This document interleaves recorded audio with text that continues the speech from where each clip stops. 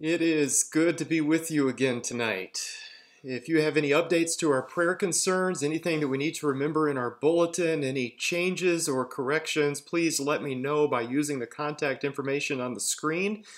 If you are joining us by phone tonight, the church number is 608-224-0274, and I would love to hear from you. If you have anything that we need to be praying about, I would appreciate that contact. Please remember that we are continuing to have 2 worship services every Lord's Day morning to keep us under the 25% capacity in our building. I think the health department right now is limiting churches to 50% capacity. But with the size of our building, it just seems safer and more wise for us to limit that to 25%. So that's what we're shooting for. That gives us plenty of room to spread out, a lot of space to spread out safely. We also have the TV going with the live stream downstairs, but we have the Lord's Supper prepared beforehand. So please be sure to sign up for one of those 2 services on the Sign Up Genius account.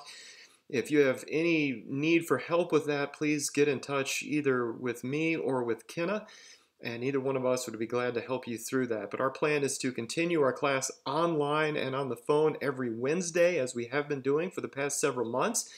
And then we'll continue online and on the phone and at the church building every Sunday morning, just as we also have been doing for a couple months now. Please let me know if you have any questions or concerns, and be sure to sign up online. That makes sure that we get enough communion prepared so we don't have to make a last-minute scramble for that.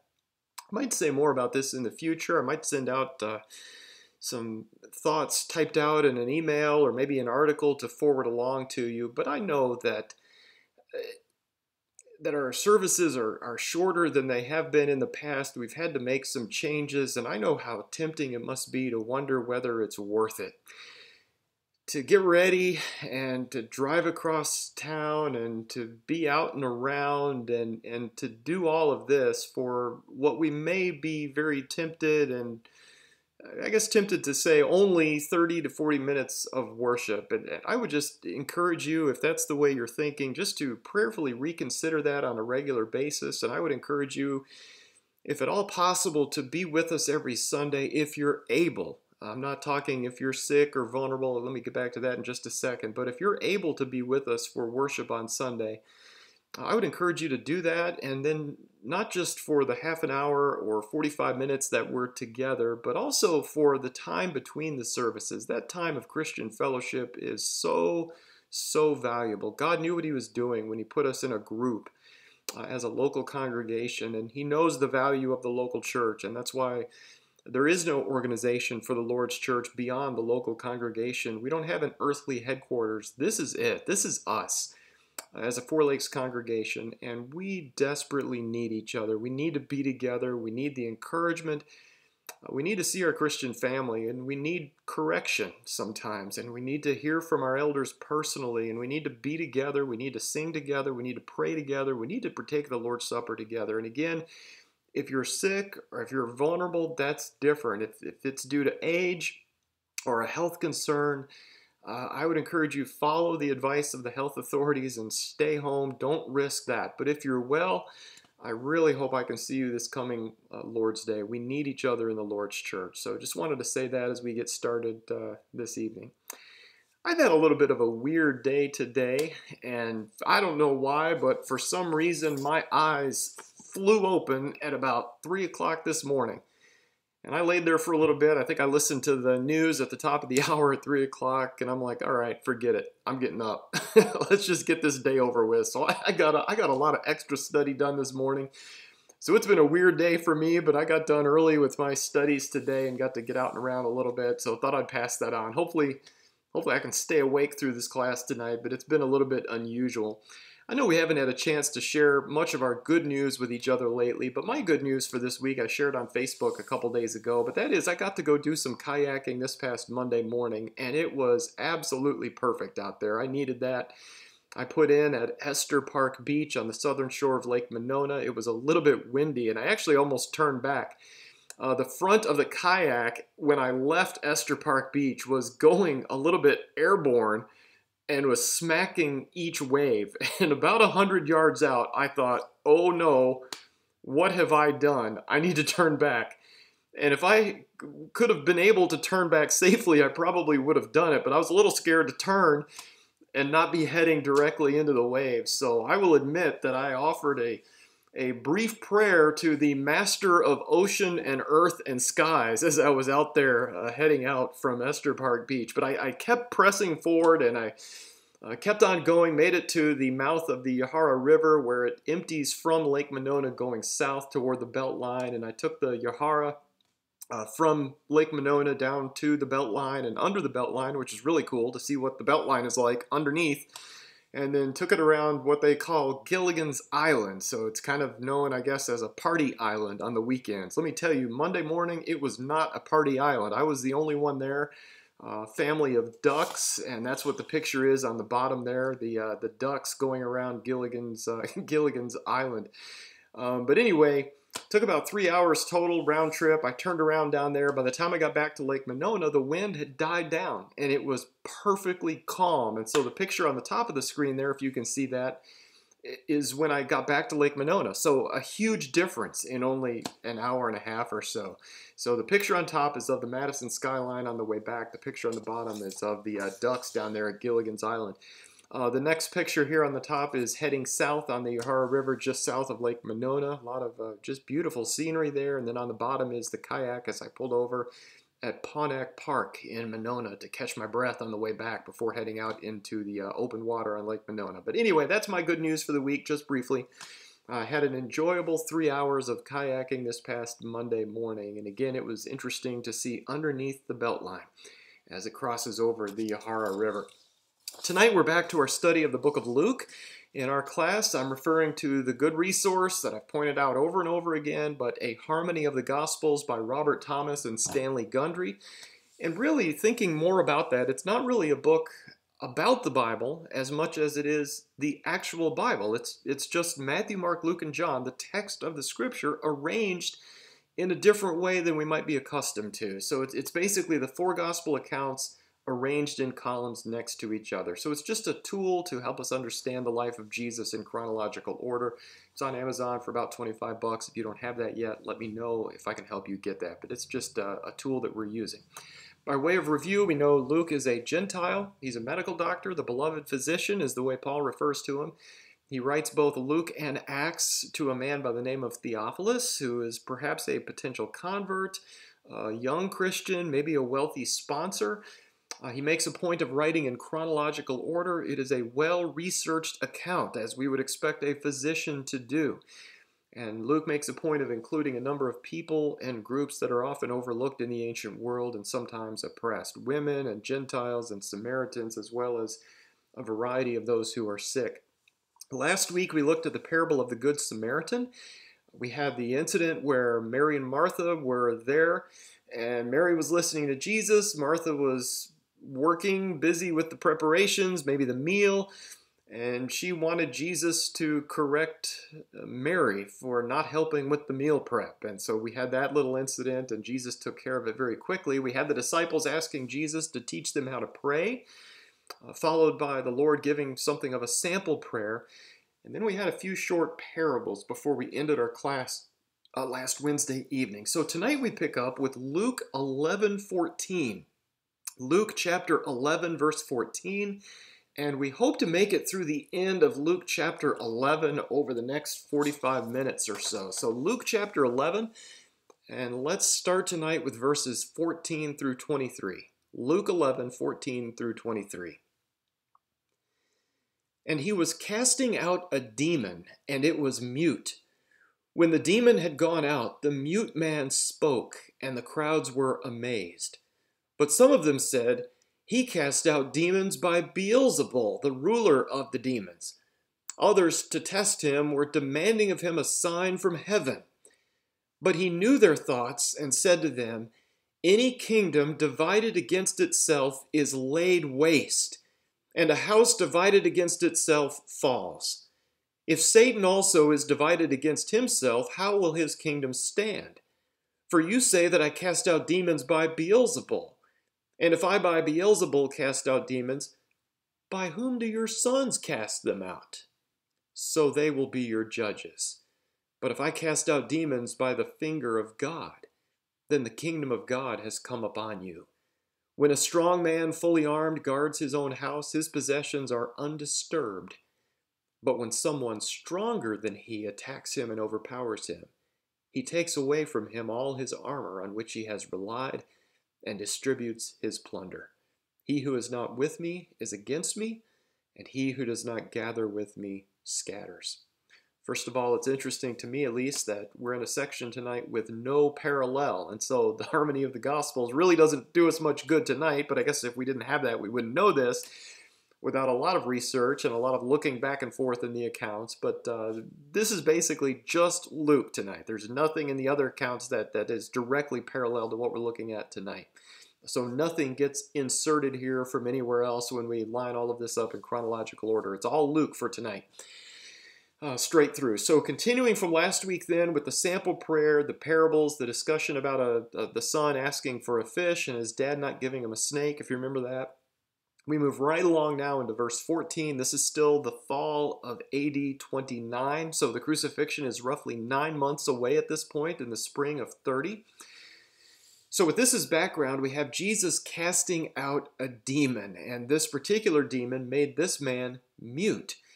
But when Jesus cast it out, the man is able to speak. And obviously the people are amazed by this. This is something they hadn't seen before, perhaps. But there are some people who start accusing Jesus of casting out demons by the power of Beelzebul, the ruler of the demons. Now again, it's probably not a parallel account, but something very similar happens, you may remember, back in Matthew chapter 12 and Mark 3. In the timeline, though, when we stretch this all out in chronological order, that healing seems to take place about a year earlier than this one. And there are some differences. Here he seems to be in Judea, while the other healing in Matthew and Mark happens up in Galilee. In Matthew's account, the man is unable to speak, and he is also blind. And here Luke doesn't tell us that this man is blind. And I think that would be very unusual for Luke as a doctor not to mention this, to mention less detail than Matthew and Mark instead of more. And the harmony also points out that what happens immediately after these two healings is different. In the earlier healing, Jesus teaches in parables right away after it. But here, as we'll get to later on tonight, Jesus meets with a Pharisee. And so this is different from what we read in Matthew and Mark, even though some of the details might be very similar. But we need to remember that Jesus healed many people, probably thousands, if not tens of thousands of people over a 3.5-year period. And obviously, he would heal a lot of people of the same thing that he healed other people of, if that makes sense. And he would also face some of the same objections. And so it shouldn't surprise us then if this is not parallel, but very similar at the same time to what we find over in Matthew and Mark. Here the objection is that Jesus must be casting out demons by the power of the ruler of the demons. And obviously the ruler of the demons, the head demon, would seem to have this power. And so this is a quick and a very easy objection or a way to complain. Oh, look, he's doing this by the power of the ruler of the demons. But what I want us to notice first is that the people do not deny that an actual miracle has taken place. I find that interesting. That's not what we're talking about here. They don't say, oh, he didn't really do this, but rather they admit that he did what he did. They're just explaining away the power that he used to do it. And so nobody denies that this man who was unable to speak can now speak, that this is not a part of this discussion. So this leads us to a second problem that these people had with this miracle. This was the wrong kind of miracle. And so they don't deny the man can speak, but they want a sign from heaven as opposed to a sign here on earth or something like that. So maybe they want fire from heaven that James and John wanted to call down on the Samaritans in our study a couple weeks ago. And so they basically, in the big picture here, they have two objections, not to the miracle itself, but as a way of whining about it, as a way of complaining about it. He does this by the power of the ruler of the demons, and then also we want a heavenly miracle. This is the wrong kind of miracle. This is not what we were looking for. It's the wrong kind.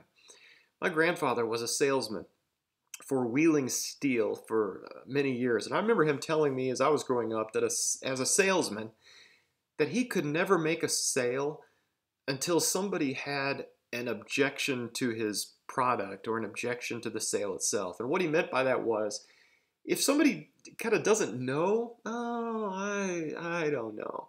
Or if somebody doesn't care about purchasing his product, or if somebody doesn't have the power to make a decision, he wouldn't be selling steel that day. But if he tried to make the sale, and if somebody had an objection to them purchasing steel that day, that was something that he could work with. Oh, you think our steel is too expensive? Well, we can work with that. Let me compare it, or let me see what I can do, that kind of thing. Or, oh, you aren't familiar with our product. If that's the objection, I don't know your steel. Well, we can work with that as well. Let me explain this. Let me show you this, and so on. And so I would look at this passage, and it's pretty negative. They have two objections, but they have some objections. They're not just not caring about what happened here. So there is something good that we can say about this. Notice how the Lord answers. First of all, it is illogical, that first objection. If you think about it for just a second, you realize this makes no sense for the ruler of the demons to be kicking out his own demons. And the second part of the Lord's response is, if I'm doing this by the power of Beelzebul, by what power do your sons cast out demons? And we don't know what was going on with their sons, whether they were faking it, whether some of them were disciples of Jesus legitimately. But it's a solid response, isn't it? That's hard to argue with without condemning those in your own family. So he continues with the reminder that if he really did just cast out a demon by the power of God, that the kingdom of God has come upon you. And so if you really understand what I've just done here, Jesus says, then this is a very serious thing that you really need to be paying attention to. By the way, most of those who knew the Old Testament, the religious leaders here, the scribes and the Pharisees and these men, probably would have recognized that phrase, the finger of God. I looked it up in my Bible today, and we've seen this before, way back in Exodus chapter 8, verse 19. You may remember after the plague of the gnats, I'd forgotten about this, but Pharaoh's magicians come to Pharaoh and they say, this is the finger of God. In other words, Pharaoh's own magicians come to Pharaoh and they say, Moses is not faking this. This is not something that we can do. This is the real deal, Pharaoh. That this is the finger of God.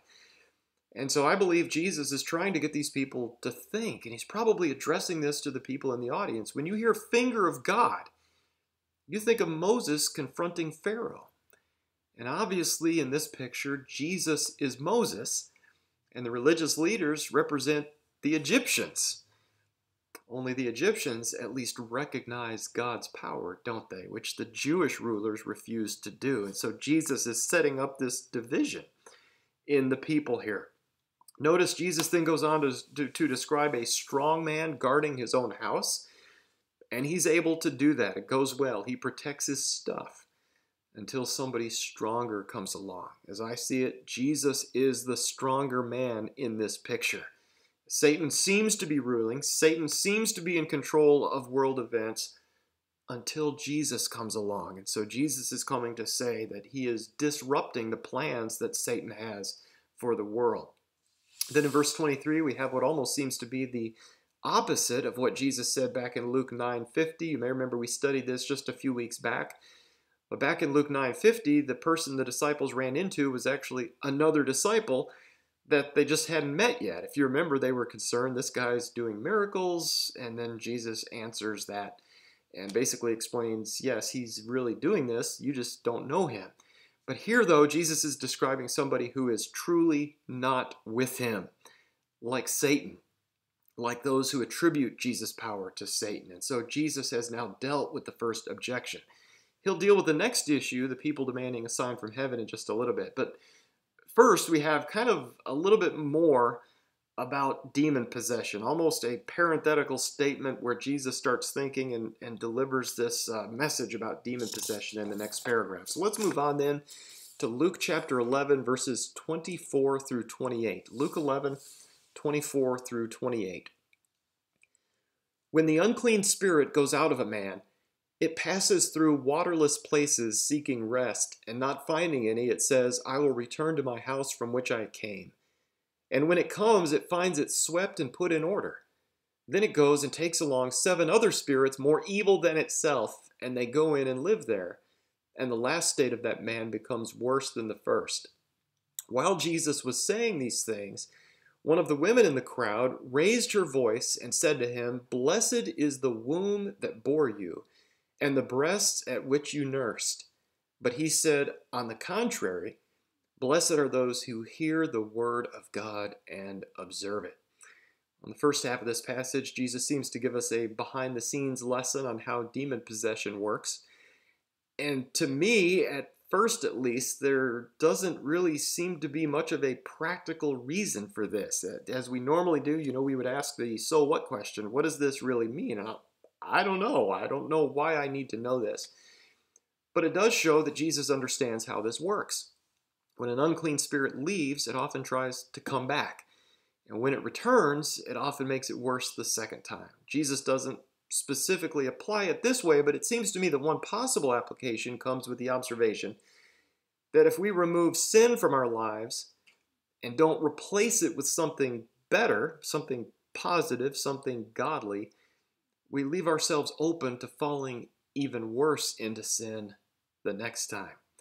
So when something leaves, if we get rid of pornography or alcohol or lying or any number of things, if we get rid of those things, we need to fill that void with something positive. Otherwise, we're asking for trouble. I think most of us learn in science class that nature abhors a vacuum. Nature hates a vacuum. Remember that lesson? And that seems to apply here. An empty space tends to get filled by something. And if I were to rotate the camera around in my garage, you could see that in a very practical way. Empty space gets filled very quickly. But again, Jesus doesn't apply what he's saying in this way, but I'm saying this seems to be true based on what the Lord says here.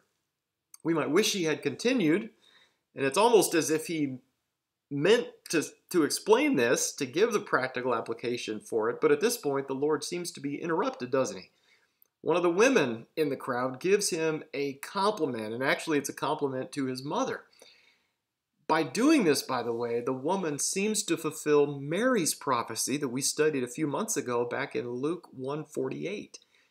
And that's where Mary, in Mary's song, her song of praise to God, she says, from now on, all generations will call me blessed.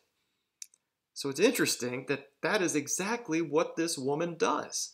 Mary's prophecy, we might say, back in Luke chapter 1, is starting to be fulfilled already. People indeed are already calling her a blessed woman because of everything that Jesus is doing and able to do. And that's what this woman does. Jesus responds, though, by pointing people back to the Word of God. He does not point them to his mother, but he points them back to the Word. I know people have a tendency to almost worship other people. People worship angels. People worship other human beings. And even when it comes to somebody like Mary, as great of a person as she was, notice Jesus changes the focus here. He's saying, it's not about my mother. That's not who we're here to praise. All that really matters is hearing and observing the Word of God. If he had wanted this woman to go on and on with her respect or almost worship of Mary, this would have been the perfect opportunity. But notice he does not. He redirects her toward the Word of God instead. We now get back to the second objection. Remember, we dealt with the first one. He's casting out demons by the power of the ruler of the demons. So now we get back to the second problem that they had. And the second problem was these people wanted a sign from heaven. And so they don't deny the miracles taking place, but they basically accuse him of performing the wrong miracle. That's not what we were looking for, Jesus. We want something else. So let's move on to Luke 11, verses 29 through 32. Luke 11, 29 through 32. As the crowds were increasing, he began to say, this generation is a wicked generation. It seeks for a sign, and yet no sign will be given to it but the sign of Jonah. For just as Jonah became a sign to the Ninevites, so will the Son of Man be to this generation.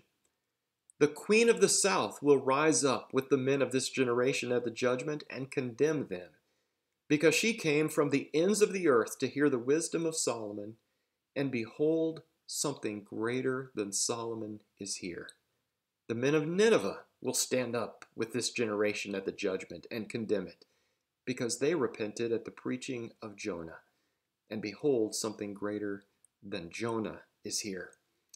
It seems that word is perhaps getting around concerning this man who's healed, and so as the crowds are increasing, the crowds are growing, getting larger, Jesus gets back to those people who were demanding a sign. Remember, they saw a demon cast out, they saw a man suddenly able to speak who had not previously been able to speak, but this was not enough for them. They wanted something else. They wanted more. They had clear, unmistakable evidence of a genuine miracle, but these people wanted more. They wanted a sign from heaven. They wanted something even more spectacular. And so because of this, Jesus refers to them as a wicked generation. And in response to their demand for a sign, Jesus explains that the only sign that they'll get is the sign of Jonah. And then he explains this in more detail. He explains it earlier, a year earlier, if the harmony is correct, over in Matthew 12:40, where he says, "For just as Jonah was 3 days and 3 nights in the belly of the sea monster, so will the Son of Man be 3 days and 3 nights in the heart of the earth." And so the sign of Jonah is the Lord's own death, burial, and resurrection. So if you are looking for something truly amazing, it doesn't get any more amazing than what will happen about 9 months down the road. He then refers to the Queen of Sheba, the Queen of the South. She comes to hear the wisdom of Solomon, but he explains something greater than Solomon is here. Jesus is greater than Solomon. And then the Queen of the South and the people of Nineveh could only dream of what these people are seeing and hearing. And so they, therefore, will be held to a higher standard. The people who were there on this occasion will be held to a higher standard than the people of Nineveh and the Queen of Sheba. Okay, let's move on to Luke chapter 11, verses 33 through 36. Luke 11, 33 through 36. "No one, after lighting a lamp, puts it away in a cellar, nor under a basket, but on the lampstand, so that those who enter may see the light. The eye is the lamp of your body. When your eye is clear, your whole body also is full of light. But when it is bad, your body also is full of darkness. Then watch out that the light in you is not darkness. If therefore your whole body is full of light, with no dark part in it, it will be wholly illumined, as when the lamp illumines you with its rays." Obviously, Jesus has already said something similar to this back in the Sermon on the Mount a few years earlier, back in Matthew 5. But it's a bit different here, as the emphasis is on seeing clearly. And so to me, it seems that Jesus is addressing these people who are really not seeing clearly at this point. They are seeing the miracles, but they can't seem to see Jesus for who he really is, because their eyes are not clear. Their eyes are not spiritually clear. They're not able to see what they're seeing in a spiritual light. The command here in verse 35, "Then watch out that the light in you is not darkness." That's the so what. That's what they actually have to do. They need to be careful. And so if he commands it, this must be something that we can control. Jesus doesn't tell us to do what we have no ability to do. So we need to be careful that we are not shining darkness to the world around us. We have control over the light that we shine. We choose to be full of light. It's not something that God does to us. He doesn't override us. He doesn't override our will. But we choose to do what the Lord is saying here. So watch out that the light in you is not darkness. Don't be shining darkness on people. Don't be a shadow in people's lives. Let's keep going over to Luke 11, verses 37 through 44. Luke 11, 37 through 44. "Now when he had spoken, a Pharisee asked him to have lunch with him, and he went in and reclined at the table. When the Pharisee saw it, he was surprised that he had not first ceremonially washed before the meal. But the Lord said to him, 'Now you Pharisees clean the outside of the cup and of the platter, but inside of you, you are full of robbery and wickedness. You foolish ones, did not he who made the outside make the inside also? but give that which is within as charity, and then all things are clean for you. But woe to you, Pharisees, for you pay tithe of mint and rue and every kind of garden herb, and yet disregard justice and the love of God. But these are the things you should have done without neglecting the others. Woe to you, Pharisees, for you love the chief seats in the synagogues and the respectful greetings in the marketplaces. Woe to you, for you are like concealed tombs, and the people who walk over them are unaware of it. So the religious leaders had been listening, and one of them, a Pharisee, invites Jesus into his home for a meal. And apparently the Greek word here refers to a meal that was eaten earlier in the day. So that's why the New American Standard has lunch instead of dinner. Some translations may even refer to this as being breakfast. So it was an early meal, not the evening meal.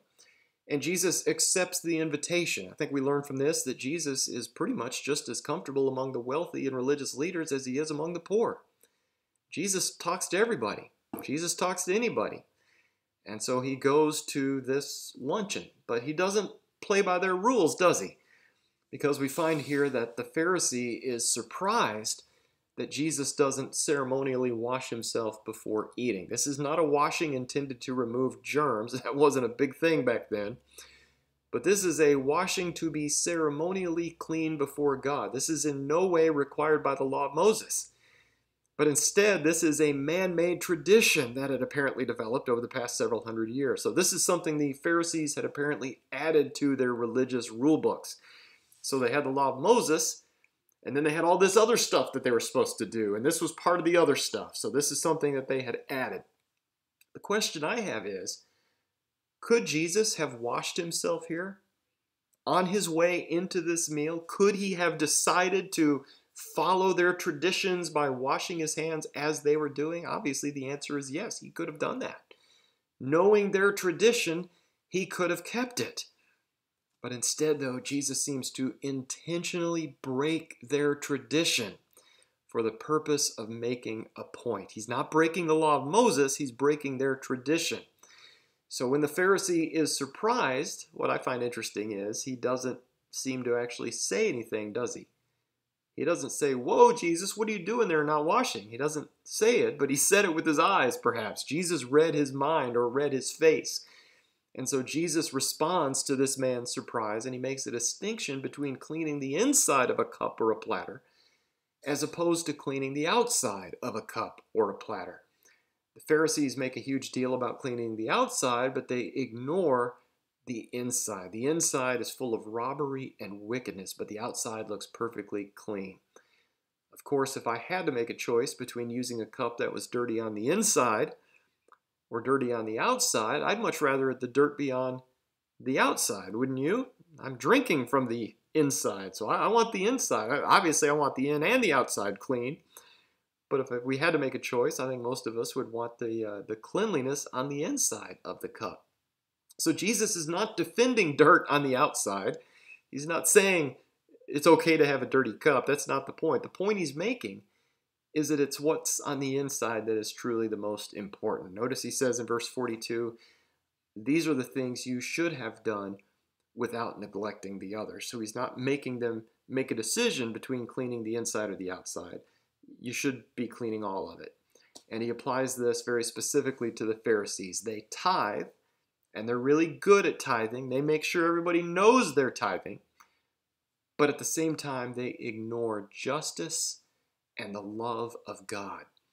Thinking back to what we studied last week, these people were being very, just extremely careful to give God 1 out of every 10 mint leaves. They would go out in the garden and they'd see a plant with 10 leaves on it. They would pick one for God and they would take the rest. So they would do that kind of thing. But on their way to worship, to deliver that 1 mint leaf, they would step over or cross over to the other side to avoid helping a man who had been beaten and left for dead. Remember the parable of the Good Samaritan? The priest and the Levite were on their way somewhere, maybe to worship, we're not told, and they ignore this man who is in desperate need of help. So once again, though, the solution is not to ignore giving. Jesus doesn't say, stop the tithing or whatever. But the solution is to do both. They need to give to God appropriately, some of their mint leaves or whatever they were doing, but they also need to stop and help the guy who's been left for dead. I know some people condemn the Pharisees for being too particular about their obedience.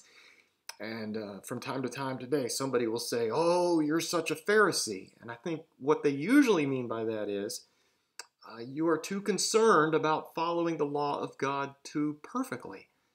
But if we look at this passage, that is not the objection that Jesus has here. Jesus never condemns them for this. In reality, Jesus condemns them for not obeying enough. They were ignoring parts of the law and then adding stuff to the law that really wasn't there.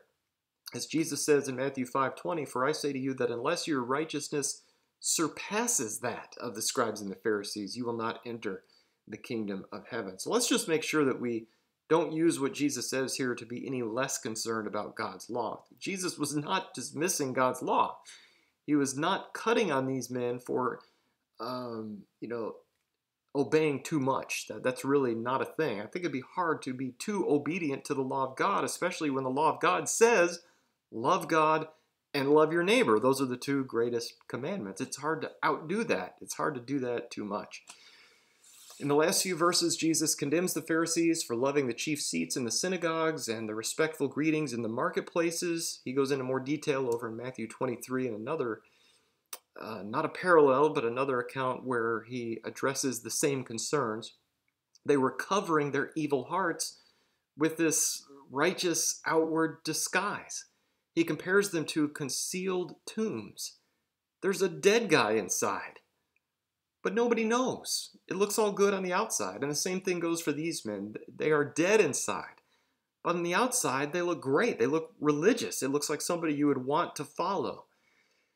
And people will get defiled just by being near them because you're basically tombs that don't look like tombs. Of course, you'd be unclean under the law of Moses to touch a dead body or something associated with a dead body. And so Jesus is saying you're making people unclean just by being near them. You need to have warning labels on you. Your outside needs to match the inside. I was thinking about Digger's Hotline. You know how you can't see stuff under the ground, and so you call the number and have them come out to your property, and they mark where everything is so you don't blow up something. And that seems to be what he's getting at here. Over in Matthew, Jesus refers to whitewashed tombs. My understanding is that the Pharisees would whitewash the tombs for the purpose of marking them, to make sure they didn't accidentally defile themselves by stepping on a tomb accidentally. But these men, though, they are undercover tombs. They look good on the outside, but they are disgusting on the inside, and by being near them, it would make you unclean. Let's look at one last paragraph tonight in the few minutes we have left. This is Luke chapter 11, verses 45 through 54. Luke chapter 11, verses 45 through 54. One of the lawyers said to him in reply, "Teacher, when you say this, you insult us too." But he said, "Woe to you lawyers as well, for you weigh men down with burdens hard to bear, while you yourselves will not even touch the burdens with one of your fingers. Woe to you, for you build the tombs of the prophets, and it was your fathers who killed them. So you are witnesses and approve the deeds of your fathers, because it was they who killed them, and you build their tombs. For this reason also the wisdom of God said, I will send to them prophets and apostles, and some of them they will kill, and some they will persecute, so that the blood of all the prophets, shed since the foundation of the world, may be charged against this generation, from the blood of Abel to the blood of Zechariah, who was killed between the altar and the house of God. Yes, I tell you, it shall be charged against this generation. Woe to you lawyers, for you have taken away the key of knowledge. You yourselves did not enter, and you hindered those who were entering." When he left there, the scribes and the Pharisees began to be very hostile and to question him closely on many subjects, plotting against him to catch him in something he might say. At the beginning of this paragraph, one of the lawyers is upset. Jesus has insulted them as well. Wait a minute, this might be about us. You're offending us, you're insulting us. And instead of apologizing, instead of backing down, Jesus pretty much says, woe to you too. Yes, you're a part of this. So yes, while I'm at it, let's make sure we're clear here. And the issue he has with the lawyers is that they burden people down when they themselves do not even submit to those burdens they're placing on others. They make life religiously difficult for other people when they don't even follow their own rules. And then Jesus condemns not only the lawyers, but all of their ancestors as well. So they're offended, and he offends them right back, and even includes their parents and their great-great-great-grandpas in this. The lawyers pretend to mourn the prophets, but their fathers are the ones who killed the prophets. And of course, these are the same people who will go on to kill Jesus in just a few months. And so they are continuing the tradition of killing the messenger because they don't like the message. We need to be really careful as we study the Bible. Sometimes it's very tempting for us to say, well, if we were back there, if I was there, I would have been a follower of Jesus. I wouldn't have been like one of these men. And yet, is that the case? It sounds like something that these men might have said. So we just need to be very careful. In verse 49, it seems Jesus is quoting something. We don't have this quote anywhere in the Bible. And so it's possible Jesus is using some inside information here. This is something God has said privately, and Jesus, being deity, was in on that.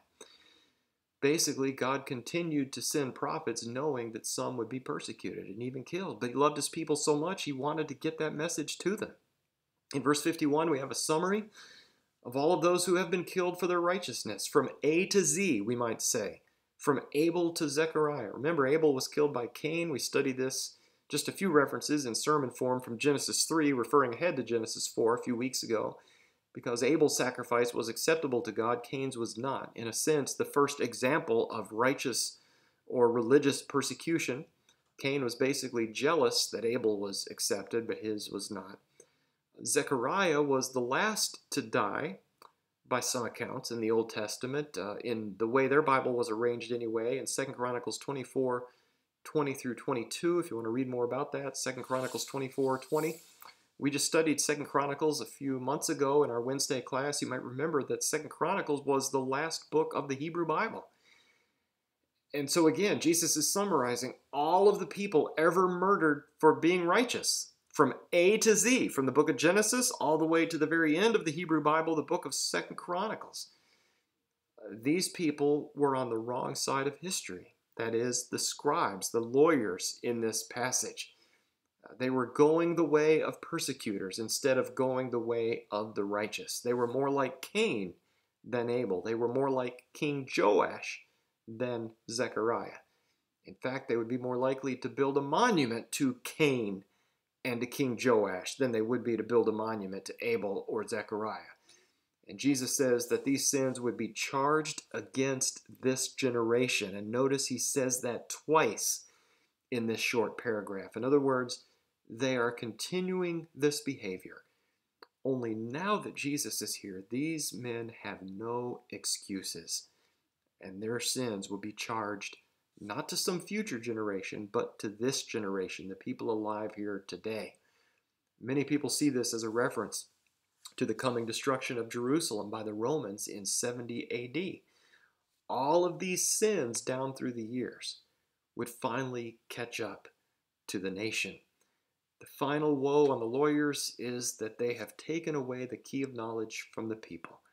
So these men who should have been teaching the people were actually preventing the people from learning about God. Not only were they not entering the way of knowledge themselves, but they were standing in the way of others as well. Jesus leaves. The scribes and the Pharisees left behind come to this turning point. No longer are they neutral. No longer are they curious and asking questions. No longer are they exploring. But now they are actively plotting, and they are actively trying to find a way to get rid of Jesus in some way. Thank you for being with us tonight, either online or on the phone. Be sure to send me any prayer requests so I can get those in the bulletin as soon as possible. Let me know any changes or updates we need to have. Next week, come prepared by reading Luke chapter 12. You might also want to look at this in the Harmony of the Gospels. Again, if you don't have that, let me know. I'd be glad to help out. But let's close tonight by going to God in prayer. Our Father in heaven, you are the one and only true God above all other gods. Tonight we are thankful for your word and for the clarity that it brings to our lives. Thank you for sending Jesus, and thank you for the gospel accounts so that we can learn about you and your Son for ourselves. We're especially thankful that we can read your word in our own language. What an amazing blessing that is. Thank you, Father. As we think about what we have learned from your Son tonight through Luke, we pray that our hearts would be pure, that our spiritual sight would be clear, so that we can see you as we should. Thank you for the light of your word. As your people, we pray that we would not add to anybody's problems. We pray that we would not make anybody's life more difficult than it already is. We pray that we would not make anyone's burden any heavier than it already is, but we ask that we might be able to bear each other's burdens, leaning on our Christian family for support and offering support when we are able to do that. This week, we pray that we might find ways to serve and to help and to encourage. Be with Silas and Kenna on their way home from California. Be with Terry Brummel and the health concerns that she's facing right now. Be with Abe, our good Christian friend and brother, and we're thankful that doctors were able to find some areas of concern early and hopefully get those squared away and taken care of. We're thankful for that good medical care in his life. Right now, we also ask you to be with the elderly of the congregation, especially those who may feel cut off from the world right now, unable to get out and around and even do something as simple as shopping and fellowshipping with their Christian friends and family. Bless those who are caring for others and the burdens that they are carrying right now. Bless our teachers in the school system as they prepare for a new semester. Be with the healthcare workers as this pandemic just drags on and on. We pray for a quick end, but we pray in the meantime that we as your people might be able to help others as we should. We come to you with these requests in the name of Jesus, your Son, our Lord and our Savior. Amen.